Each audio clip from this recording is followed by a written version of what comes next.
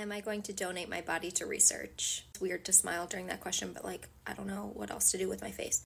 Am I going to donate my body to research? The short answer is yes, but it's actually way harder than I thought it was going to be. I figured because I'm an organ donor, I could just specify like for ALS research, but not all places will allow you to specify what you want it for. So you can contact like a university or a center that will specifically use it for ALS research. So my clinic gave me the info to setting all of that up. So I'm in the process of that. So if you are a future doctor, maybe you'll get to practice on my body. I just know they're gonna open me up and find like a quart of undigested Four Loko that caused all of this. So when you find that in me, tag me in the photo.